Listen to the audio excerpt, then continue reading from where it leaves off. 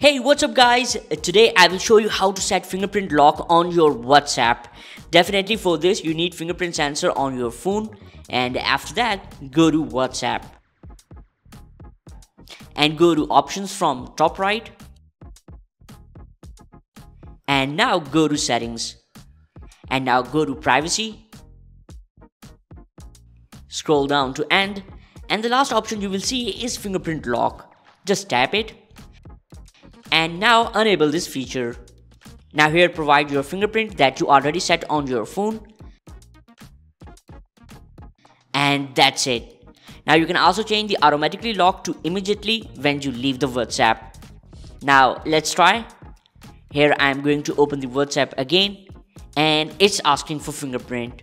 So here you can see it's working.